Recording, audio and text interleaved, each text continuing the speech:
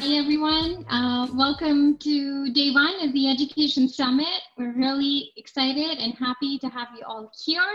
My name is Deeksha. I am joined by a few additional people from the course here side.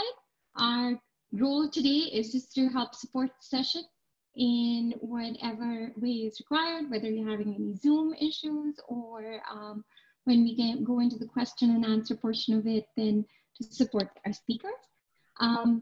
Without taking up any more of your time, I want to pass it off to Ingrid. This is an exceptionally special group of people, and we are so happy to have them here today.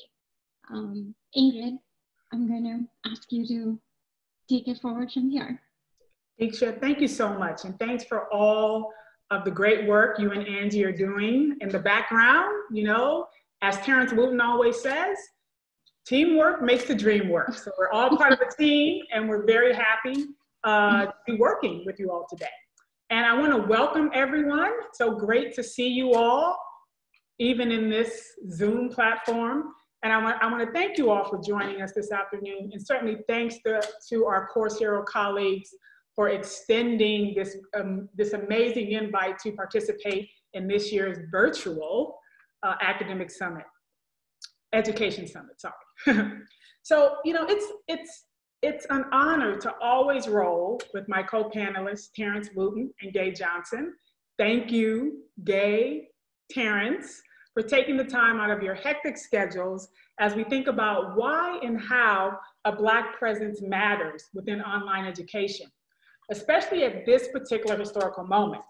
So to that end, I'm going to take us back to 1998. At that time, I was an assistant professor of Black Studies at Virginia Tech. And on one occasion, I was asked by a colleague if I was interested in teaching my Introduction to African American Studies course online. I began to think about what it would mean for me as a Black female professor to leave the classroom for the virtual realm, as well as what it would mean for Black studies to leave the space of the university, given the history of protests that ushered in the institutionalization of the discipline on US college campuses in 1968 and starting with San Francisco State.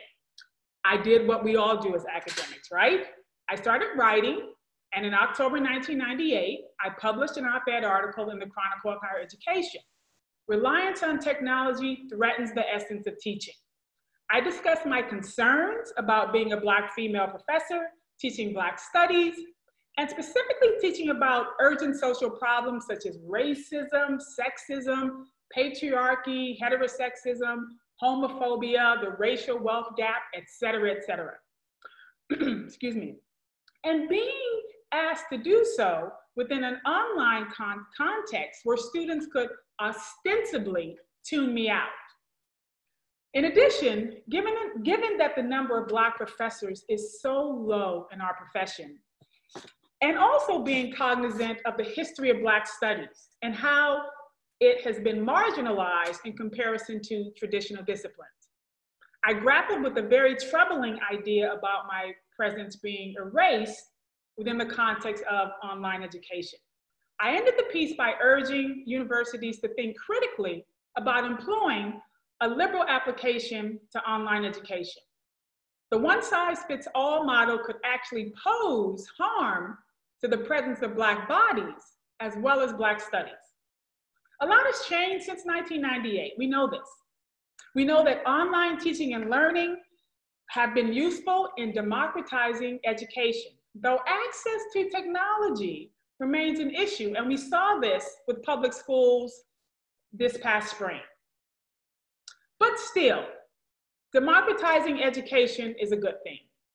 In 2018, I decided to revisit my thoughts from 20 years prior. I wanted to think about the contours of Black presence in online education.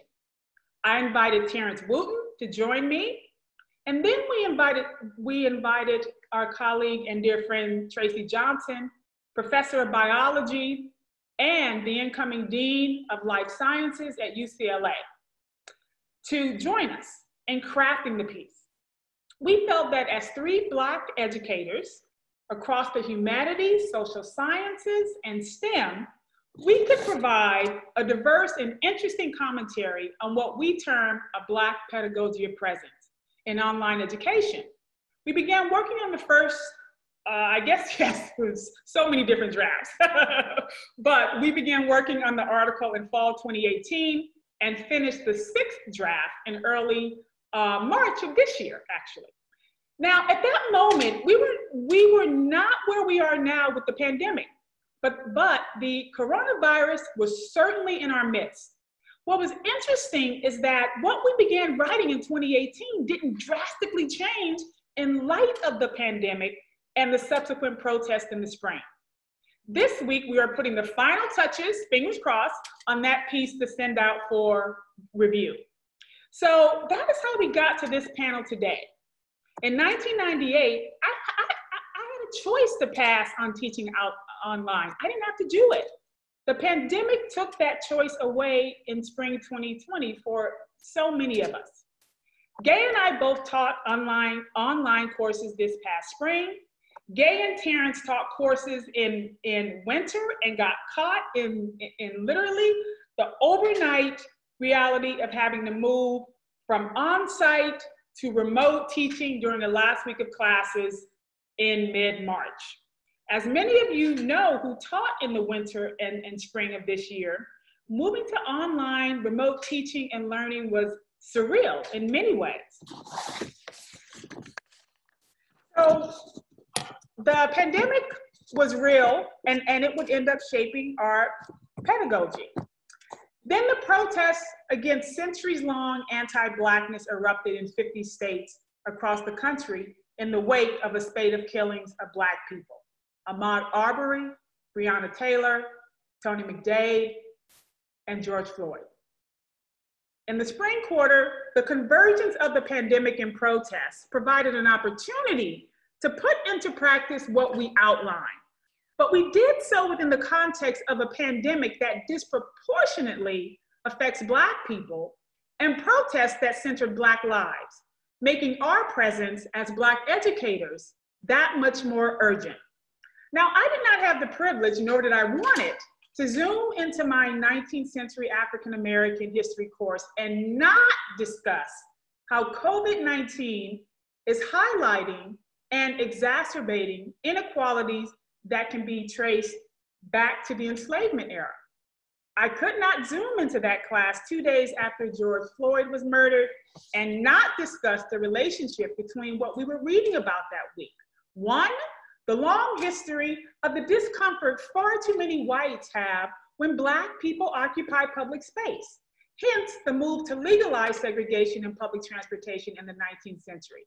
And two, we also were learning about and reading about Ida B. Wells' anti-lynching campaign.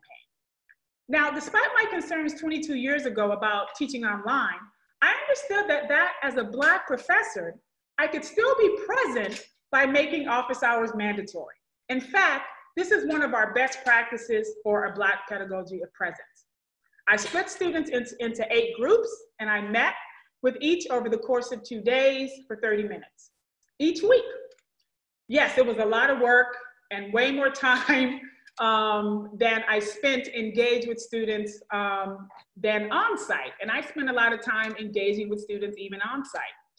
Now, students did not sign up for online education at my university. So I was committed to ensuring that along with taking a rigorous course, they would get the same thing online as on-site. The benefit of me, my presence, Ingrid Banks in all of my glory. And there are already lawsuits, we know this, lawsuits that students have brought against institutions because those students are making the argument that online instruction is inferior to what they receive on site. Perhaps some of that has to do with the fact that so many of us were pushed into teaching remotely without proper preparation. But some of it is also about being present and frankly, doing our job. This is what I know without a doubt. My students have the benefit of my presence, albeit remotely, as a Black female professor, because my presence was central to my pedagogy.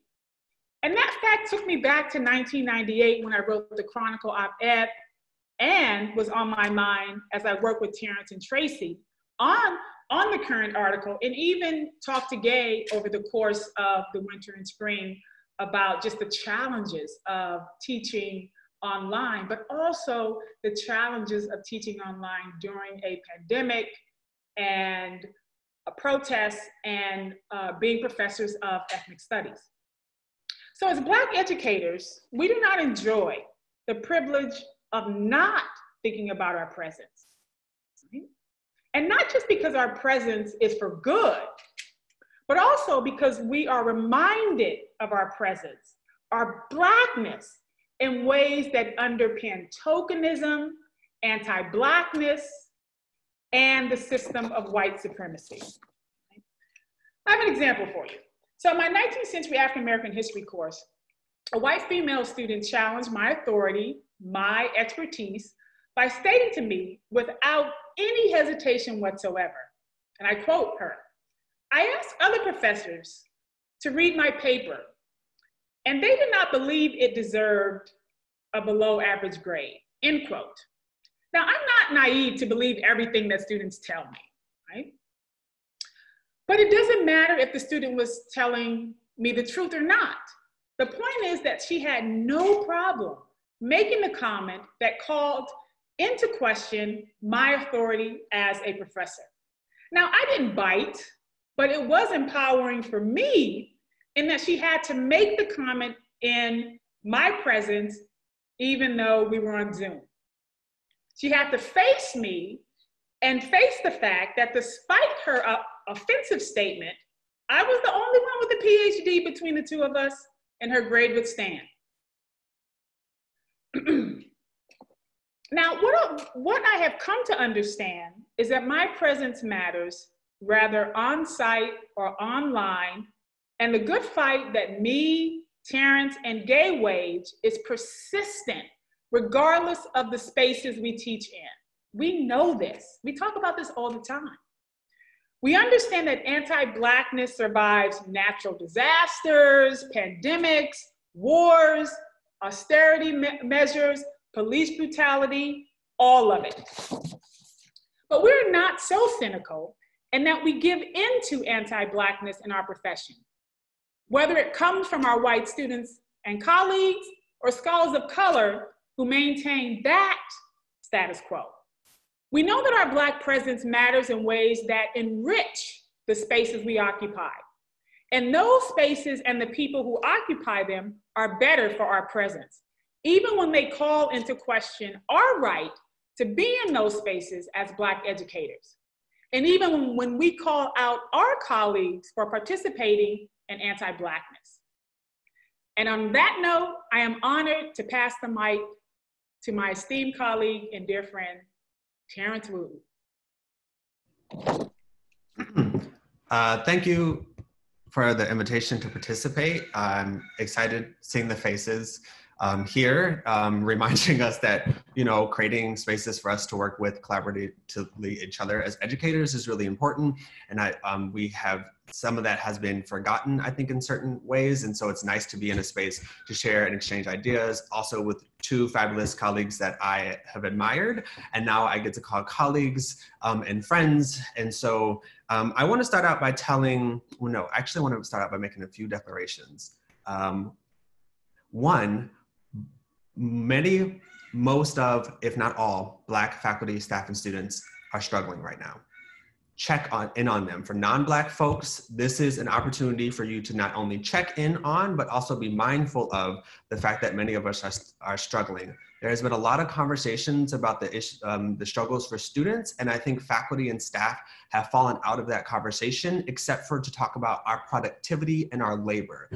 So we emerge in these conversations simply as commodities, and if we're gonna, in thinking about the context of this panel and a concentration on anti-Blackness, we have to get outside of that model. And so how do we think about Black people as humans, which is also to say, don't call on us to do the work that you are capable of doing yourselves. We are educators. We are, many of us are PhD holders on this call. We are researchers. So we have the tools and access to actually do research. So many of you did not know what a cell was until you researched it, and now you're a biologist. There is plenty of literature on Black life, on Black history. A lot of universities have African American studies departments or programs, or Black studies departments or programs. You have experts on campus who have published scholarship. Read it. There is a certain kind of drain that has been happening on Black minds right now as people are turning to us to give solutions, which to me is like a student coming to your office hours who's never come to class. You would expect them to go back, do readings, educate themselves, bring questions. And I feel like we're at a moment where Black faculty are being called upon without those same set of expectations that people do the work, because that is draining, and it's an additional kind of labor and service on us that doesn't allow us to the space and capacity to heal, because Black students are struggling. And one of the things that we definitely do know is that students who have faculty members who look like them in the classroom do better. They learn more, they absorb the information more, they feel seen, they feel validated, they feel like they belong.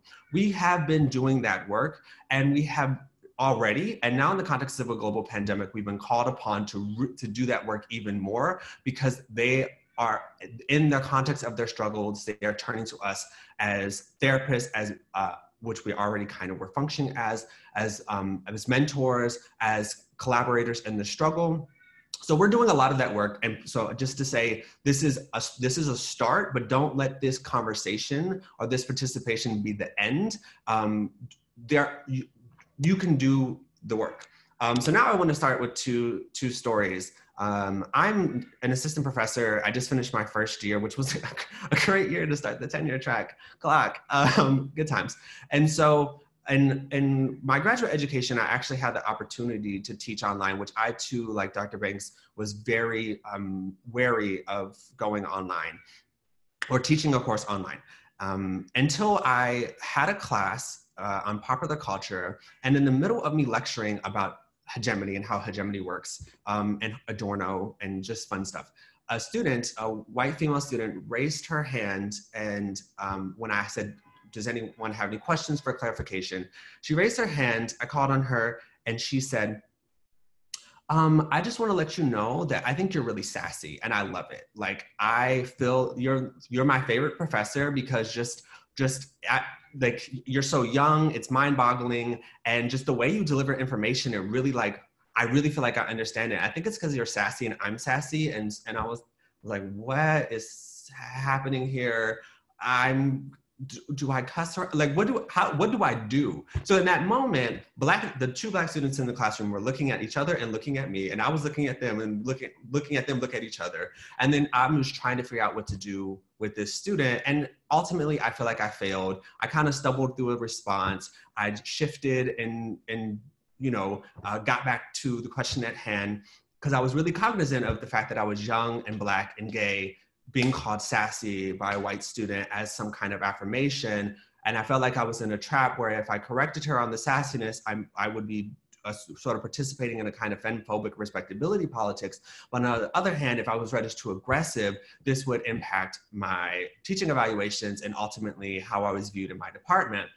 So then the opportunity to teach online came up again. I was like, absolutely, I need to get out the classroom, because I can't be, I gotta escape to online. And in the moment, I was thinking of it as a disembodied experience, as if being Black online somehow mitigated the kind of hypervisibility that I was experiencing in the classroom. Until I got the set of discussion posts where two students had decided, one particularly passionate student, that he was going to write about how homosexuality was ruining the Black community. And I was like, well, this is really about me. Come to find out, I'm not in the classroom. I hadn't been thinking about how to be in the classroom. I was thinking instead about how not to, because the classroom was not a safe space for me. It was not a welcoming space for me. It was deeply violent, but yet somehow mine.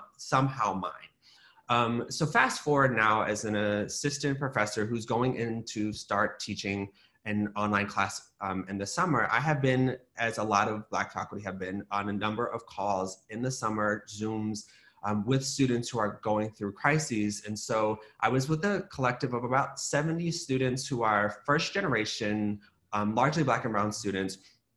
And there has been, if you haven't seen, the sort of resurgence of a question that many Black faculty have asked themselves, or as students have asked themselves, which is a question of, when was the first time you ever had a Black teacher? This has been circulating on Twitter and on Facebook.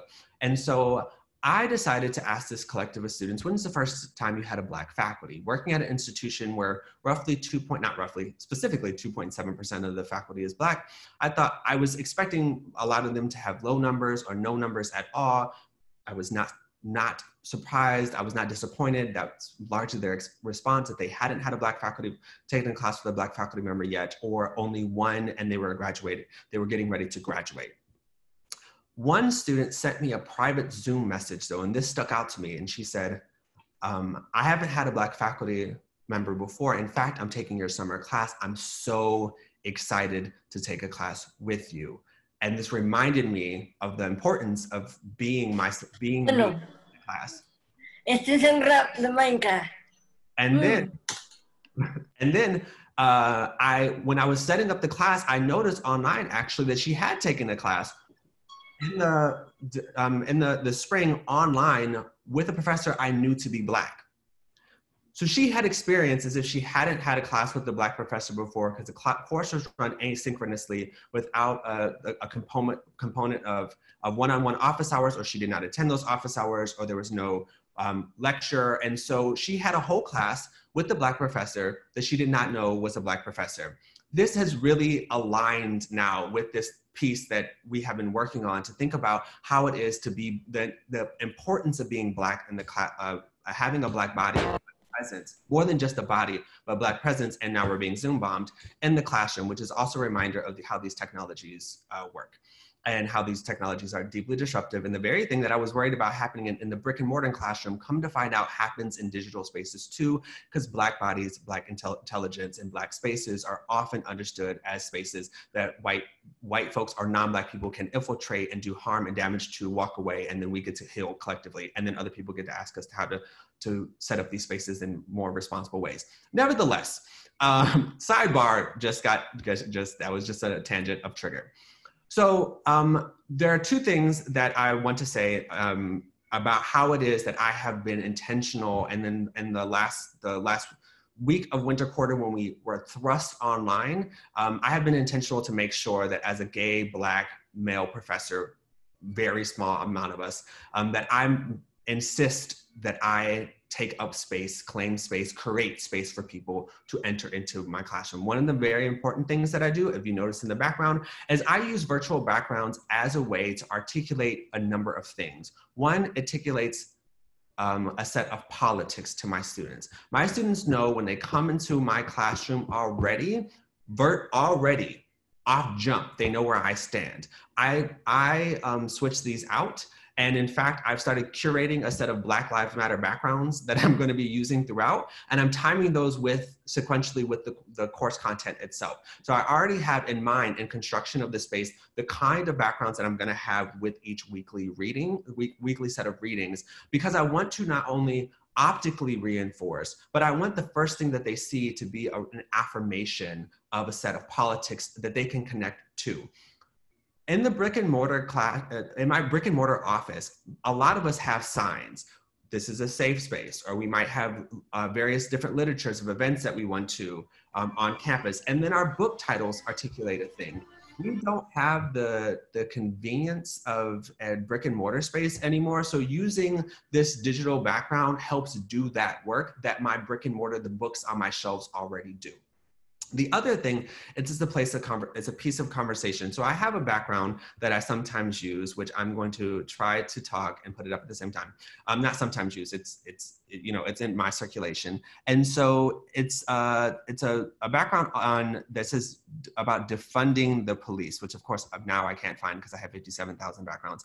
A student asked me, what does defunding the police mean, in chat? That wasn't the topic of conversation, but this was a moment for learning.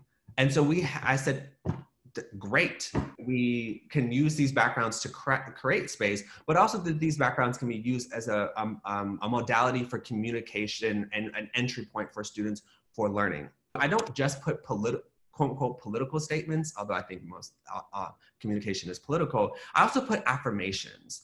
So I find ways to also affirm that we know that they're in crisis and we're in crisis, and we know the power of affirmation. So I put affirmations and validations is also in my background.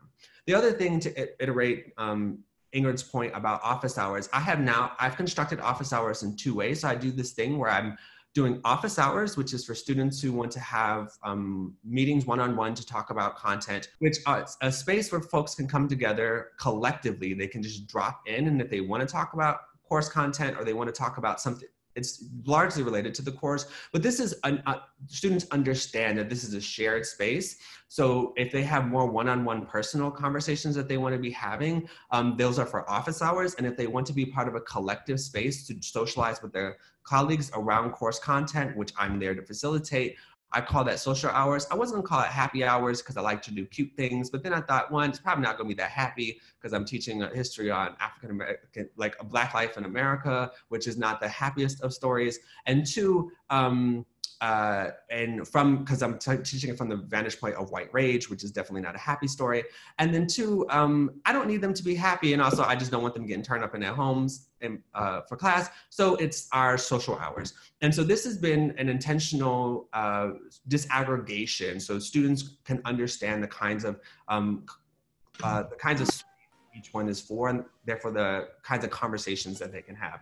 I've also extended, as has Ingrid, the amount of office hours I'm having to compensate for the fact that of crisis.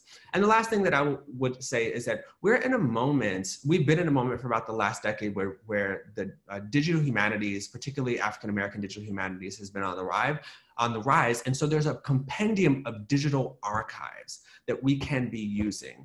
Instead of trying to recreate or create the wheel, we have pre-existing sets of archives that Black archivists have already organized. If you go to blackpast.org, they have a beautiful list of various different teaching tools. So one, it's an opportunity to connect, for students to connect to these digital archives. Two, it's taking advantage of the fact that we are digital. And so how do we tap into pre-existing digital interfaces that is super educative for students, it is part of research, and that you can fold into your class, which is in my last 11 seconds, I will say this. Have you thought about your learners, your Black students as learners? You have not thought about how race structures and shapes your syllabus, structures and shapes your field, structures and shapes your teaching. You are doing a disservice not only to your Black students, but also to your non-Black students who get an opportunity to understand, as someone learning to enter into the discipline, how it is that they can start to think about race and particularly Blackness and anti-Blackness in relationship to the course content. You have an opportunity to really rework and reframe and reshape how it is that you teach in service to Black students as learners. And I'm going to charge, not encourage, I'm going to charge every one of you all to do so. And with that, I will turn it over to my esteemed colleague, Gabe Johnson. Hi, everyone. Thank you so much, Terrence and Ingrid, for your excellent, excellent comments. And I want to just say that the Zoom bombing is actually analogous to our existence in the institution. I want to say that because in this moment, it is very difficult to teach about social justice. And several people were saying, oh, I'm so impressed that you all are continuing. I believe it's because we are so well trained in the distractions around white supremacy, the ways that the politics of the institution, can you hear me? Someone muted me. Okay, great. The ways that the politics of the institution are constantly working to marginalize, and we speak anyway. And so I really want to thank everybody for hanging in there, because this is just what we do. So I want to come back full circle to what Professor Banks was saying, because this idea of the Black pedagogy of presence is so important right now. It's more than ever. And I'm so grateful that you wrote this piece, but that you are like kind of, resuscitating and revitalizing it and renewing it, as it were, because we need this more than ever. It is so important for Black people, really for all of us, but especially for Black people, to be present in the academic space. Why? Especially because in popular culture, we are overrepresented in so many ways that do not serve us. But in places like this, we are so few. The number of Black tenured professors is so few across the nation. The fact that you could be a Black associate professor, a Black full professor, is less than 1%. That possibility of being a Black woman full professor is less than 1% across the nation. And so just the presence that we have is very important, just to be seen.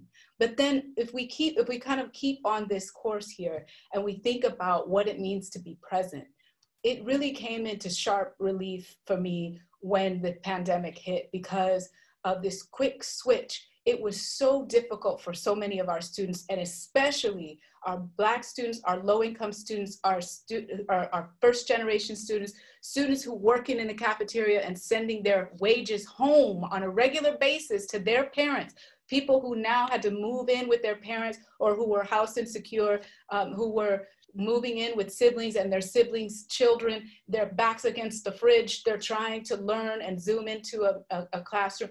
We realized across all of the noise that we often hear about equity, diversity, inclusion, that there really was no commitment in the way that we knew was needed for our students. We knew that while there's a lot of people who are doing really important work in these spaces, that it never, ever was meant to solve the problem. Because if it had been, we wouldn't have had the lack of access and the kind of disparities that we saw when the pandemic hit. So in some ways, it brings us all into sharp relief.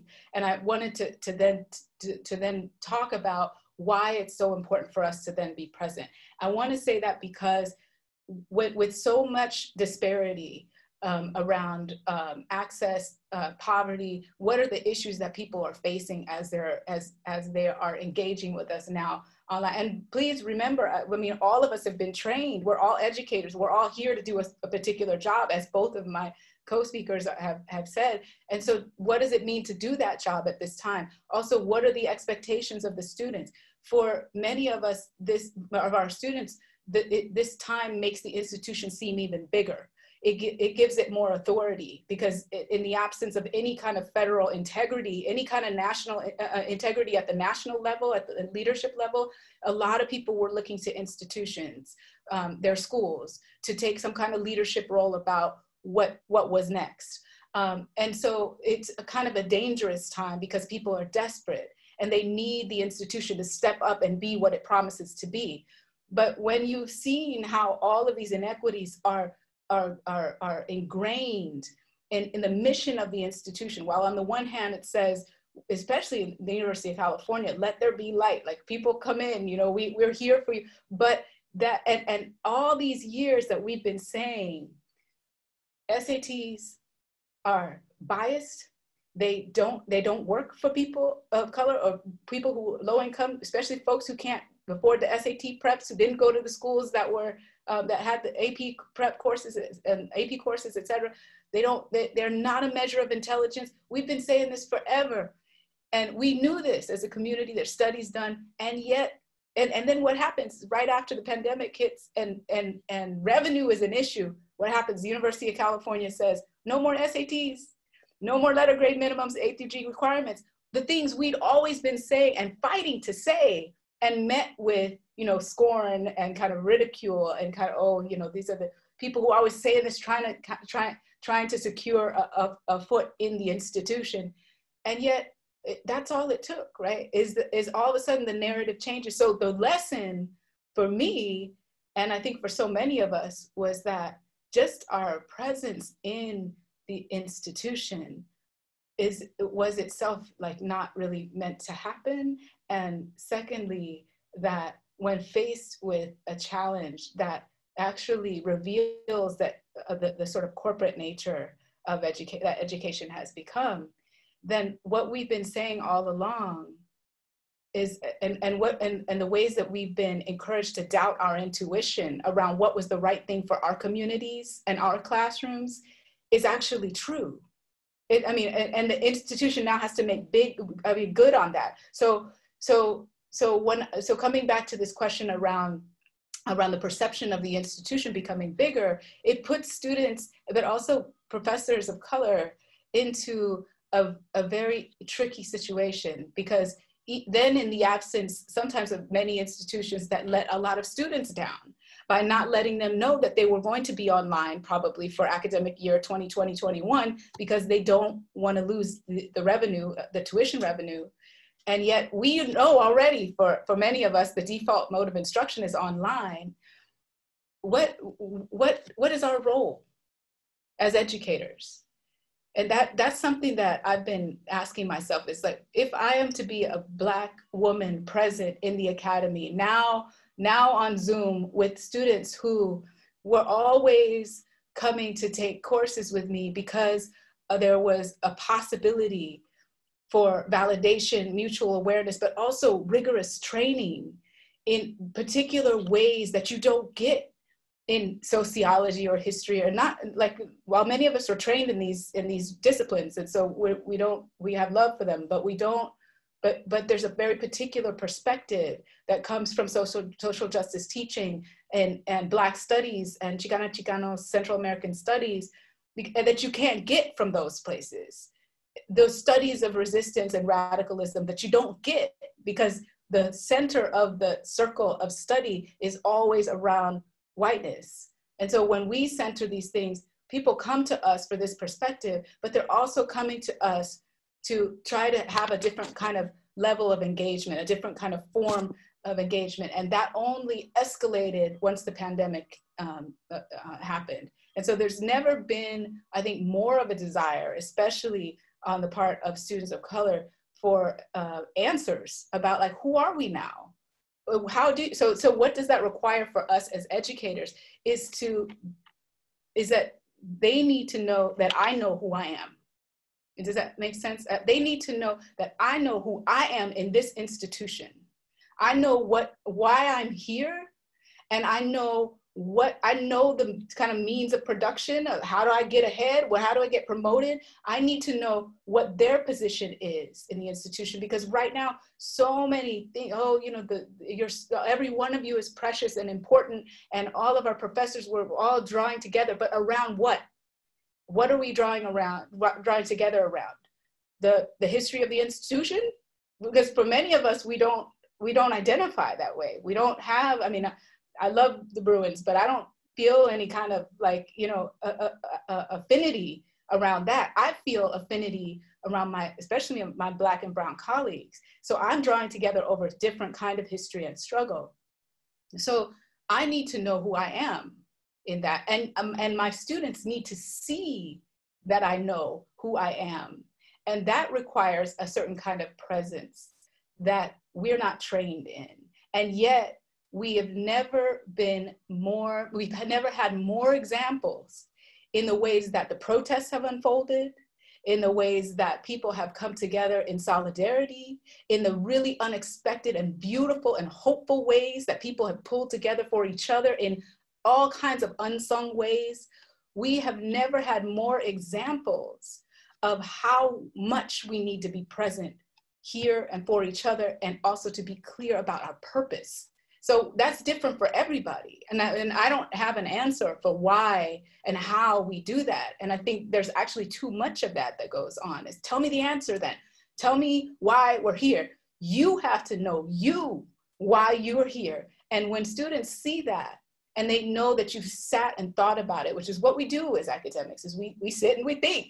So if we can think about it, we're intentional about understanding that if our students are experiencing firsthand, and it's very overwhelming, the shortfalls of the institution, and then also some of the really great things that some institutions have done, it opens these possibilities for mutual awareness, and especially when we are self-possessed about what is possible when we understand why we're here in the first place. So we have all the things that we need to teach. We've got the syllabi, we've got the lesson plans, we've got the asynchronous and synchronous lectures, but why are we here?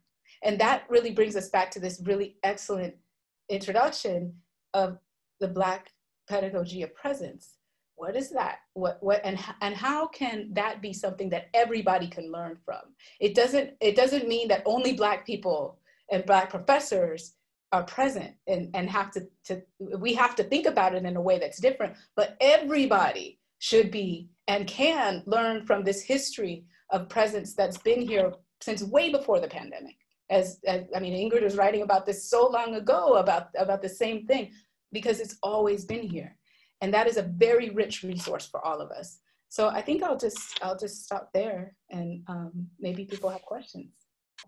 Well, first of all, I want to say, Gabe Johnson, Terrence Wooten, you all are amazing. I tell you this all the time, you know, very insightful comments. And, you know, I have to say to everyone, you know, we're used to being bombed.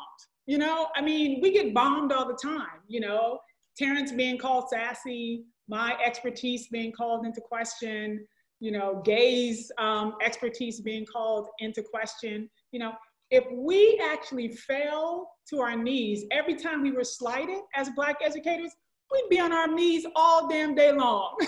So, you know, for us, you know, but I must say, you know, I've never been Zoom bombed, but we actually talk about Zoom bombings in our article. So Terrence, now I can actually feel like I have actually some authority to talk about freaking Zoom bombings, you know, just like now that I've taught online, I can actually talk about teaching online. So, you know, and look, you all saw Terrence. Terrence didn't skip a beat, right? Gay didn't skip a beat. So, you know, this is what we deal with, whether we're in a pandemic or not.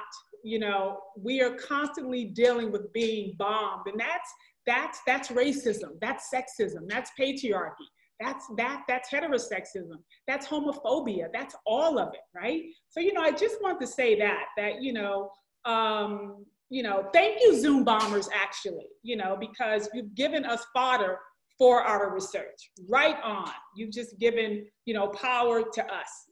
Terrence, you want to say something? And I want to add that it's not just the ways that sort of these outside figures come and Zoom bomb us. This is happening from our students. This is happening from staff. This is happening from faculty. The amount of times I've given a presentation and someone, or been in a meeting and someone thought they could just interrupt me because they just thought they could. And that I've had to learn how to continue to finish my thought as a form of resistance, that I refuse to be silent. You will let me speak. I notice how you didn't interrupt other people. That's very interesting. So part of my training, what is to both in terms of navigating life while Black and gay in the US, but also in the context of global anti-Blackness, but specifically in learning how to navigate the institution, was about learning that as a Black PhD holder, I will be challenged. People will not take me seriously. People will interrupt you during a presentation. People will wait to the end to try to figure out ways to eviscerate you. Nothing you say will ever be enough. You will be devalued. And it's not from outside people who have stumbled upon a national conference. It's from folks in your field. It's from people you call colleague. It's from people you sometimes call friend. It's from people who have supported you. It's from diversity, equity, inclusion officers, right? It's actually built into the infrastructure of higher education. And we have had to learn how to navigate this along multiple different axes of difference. So not just the fact that we're Black, as if just being Black is ever a thing, but in the context of multiple different axes of difference that intersect with our Blackness, that make us somehow not an authority on the very things that we are authority on, while also being understood as targets who can be interrupted constantly and consistently. And so this was not really surprising to me, both that we were Zoom bombed, because as Dr. Johnson pointed out, the content of this panel sort of is rife for targeting, and the bodies who are the content of this panel are rife for targeting, but also because this happens to me all of the time. I mean, just always. And so Facebook, just, you name it, right? And so I think that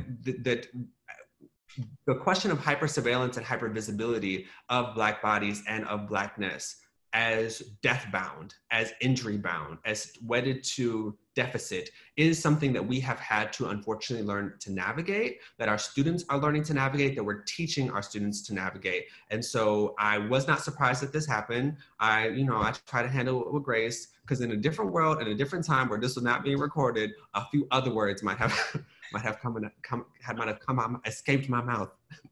It is actually quite extraordinary I mean, some of us have experienced this before, but it is extraordinary to have it witnessed by so many folks, because, often we're trying to, for some reason, we're always put in this position where we have to convince people that these are the conditions under which we work, but these are the conditions under which we work. And it's very much obvious to you now because you see these things that are popping on the screen, but imagine always being in that situation because of so many things always coming at you, but also trying to undermine you, try to make fun of the seriousness of the subject, of the agents that we're talking about, trying to dehumanize us in every way. And yet, and the strength and the grace that it takes, but also who it is that we learn from about how to be in these spaces and continue and then feel empowered and empower others. That's a different kind of presence. And so I just want to also acknowledge all of the people that are here that do this every single day, whether it's in the classroom or it's your book reviews, people who review your books or who slam the door shut on a journal article or something like that, that does, all of these things have material effects on us. But the thing that gets us through is, at least for me today, is that I am so confident in my colleagues. And I know that they share the spirit of sustenance and resilience. And so I didn't even think for a moment that I was going to have to do anything different, but just keep on being who I was. So I just am really happy that this happened in many respects, because there's never a better example than this. I agree. And wow, we have a lot of comments in the chat. This is amazing. And thank you all for all the props. And if we have some questions that we can address, we're happy to. Yes, and I see, or mistaking passion for being an angry Black woman. Yes, you know this, absolutely. And I have to say that, thinking about, as I'm looking at the chat and, I'm looking for some questions. And again, thanks to everyone for, your just amazing comments here. Wow. Oh, Regina Stevens is asking, can we get a copy of your soon-to-be article? It's going under review, hopefully by Saturday. So hopefully we'll know something within the coming weeks, but it's not published yet, but it's going to be under review.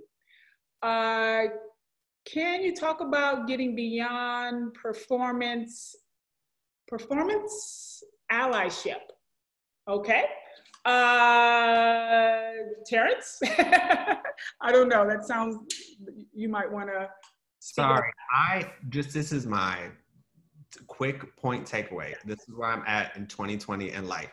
I don't need any more allies. Allies not a useful category. I don't believe in allies. There is no such thing as performance ally. Ally to me itself is performance. I need anti-racist. I need anti-transphobic folks. I need, do the work. You can't be, I was at a march and I literally saw a sign that says ally to anti-racist. And I said, I was like, what is it? So you're not an anti-racist. You're an ally to anti-racist. What does that mean? So I'm actually more interested in, now more than ever, in people stepping up to do the work, opposed to allying themselves with people who do the work, because not doing the work is part of the problem. So for me, ally equals always, already, all the time performance. I need folks to be anti, proudly, boldly, all the time, always, because that's the work that we do. I don't need folks who I can turn to and they'll pat me on the back and say, good job. I need people who are going to stand next to me, or more importantly, use their bodies and stand in front of me. Don't wait, because allies wait for Black people to do the work first, and then they join. I don't want you to wait on me to have to start the conversation. I want you to develop the skills and tools to have the conversation, push the conversation, and carry that labor in a responsible way. The category of ally does not inherently do that, and so I'm like Drake said, no new friends. I'm like, no new allies. No time for allies. You know, I've heard Terrence speak on this so many times, so I knew he was gonna just like, you know, drop the mic on this one. And yet, you know, and this whole issue, you know, about allies is in many ways problematic because, again, as Terrence stated, allies don't want to do the work, you know? It's simply about, okay, well, how can I help you? Well, no, you're just not helping us. You're helping the cause. You're helping the cause of social justice. That's the point, you know, because then, again, as Terrence stated, then we are doing all the work, and then the ally is simply, I don't know, you know, patting us on the back, rubbing our backs, something like that, I don't know. But, you know, and I certainly agree with Terrence about, you know, this whole issue of allyship being performance. You know, I also want to bring up a point that, you know, we discuss in the piece, and Terrence actually mentioned this, and the way in which we're able to reach a broader audience online is absolutely amazing. You know, and I would have never known this if I hadn't taught online in 2020. I mean, I actually had parents the last week of class coming into the group-based office hours, just, you know, sticking their head in and saying, oh, Professor Banks, I want you to know I've been watching your remote lectures, and I've, you know, been listening during office hours. I'm like, oh my gosh, I think I was cussing last week. Oh my goodness. But I mean, they said they learned so much, right? So I mean, we have parents, siblings, roommates, cousins, uncles, grandparents, cats, dogs as audiences, right? And they're actually, you know, absorbing, taking in all of this information, right? And that doesn't happen in the brick and mortar context, right? And so that's another way in which, you know, my thoughts about online education have evolved actually since 1998. You know, the fact that, again, you know, we gotta be home, right? Everyone's on lockdown. You know, the siblings, the parents sitting there, it's like, oh, wow, you know, I'm actually going to, you know, watch this remote lecture, or I'm going to listen to Dr. Banks's discussion with, you know, her students for 30 minutes a week. You know, I think that that's pretty amazing. I think it's pretty amazing. All right, I'm looking at a chat here. Yes, reading is a good way to begin learning. And Kim suggests reading the book White Fragility by Robin DiAngelo. It will give you great language, and that's true. And I must say, you know, I've read this book, you know, I think I've read half of it.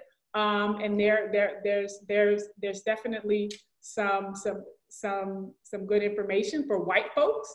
Let's see, looking in the chat.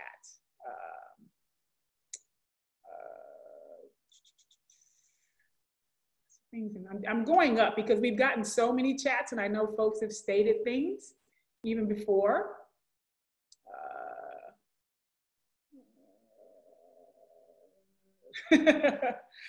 Thank you all for demonstrating how you keep making lemonade. It is inspiring. I really like that one. That's awesome. Yeah, and someone that says, you know, we don't have the language to represent the actions we want to take with you. But, you know, but that's just it. You know, there are, you know, books, and certainly not just by white authors, but, you know, Black authors to, you know, help you, you know, understand, you know, how you get to this place of even practicing a Black pedagogy of presence, because you don't have to be Black to do this, you know.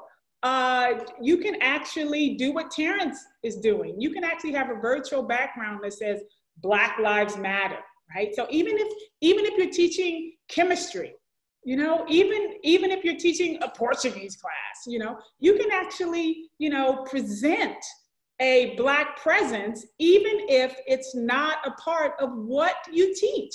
Of course, the three of us, we teach Black studies, right? And so our presence is also embedded in what we teach. But again, you know, that's the great thing about, you know, having Tracy Johnson, who I mentioned, she's our co-author, and she's a professor of biology. And one of the things she mentions in the article is that one day she goes into a class, you know, it's like, I don't know, it's an intro to bio course. There are like 600 students. And you know, she walks in, she begins her opening lecture, and she notices that a Black female student stands up and walks out, right? The student comes back a few minutes later.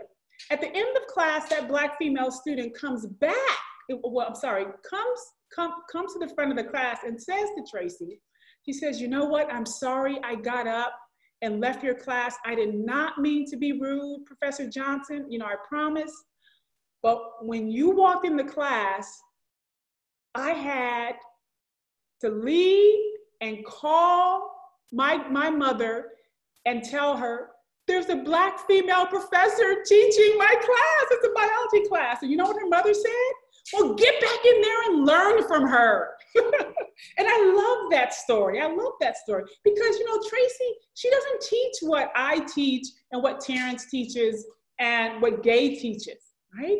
She's a STEM person, but her presence is important as well. And that's a perfect example. And Terrence certainly mentioned the, you know, stats, the research on the importance of Black students seeing folks who look like them, you know? In fact, that's why I became a professor, because of my first Black female professor in college. And I was a junior by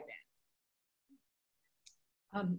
Can I jump in? Please. Yeah, yes. I see a lot of questions too about, you know, how do I support, I think it's this question again, posed differently than around the allyship.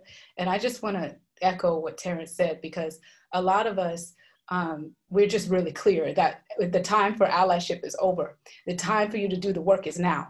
And part of the way that you do that is to, one, not recenter yourself and your experience as the one that matters the most. Instead, it's asking people what they need and want, and then crafting your work toward that end, whether it's your classroom or your syllabus or something for the students. When I do social justice work, community engaged scholarship, I try to get students to see that social justice work seems like a lot of ordinary everyday work, but that there are practical things to be done. There's not statements to make or to proclaim or victims to save. Believe me, there's not. We teach our students focus and discipline. We are ourselves focused and disciplined, and we need to help people see, our colleagues and also our students, that what seems like a lot of ordinary work is extraordinary work. We need to take stock of the skills that we have, that many of them are the result of privilege, and we need to think about how those have been denied to working people and to people of color. And understand also that having those skills does not entitle you to determine what is best for a group of people or a community. And so you have to listen, but you also have to decide that as this window of awareness is closing on this moment after all of the rebellions, because we know that this is a moment of possible awakening, but we've also seen this before, and we see the window close and things go back again. You have to decide that you are not going to let that door close.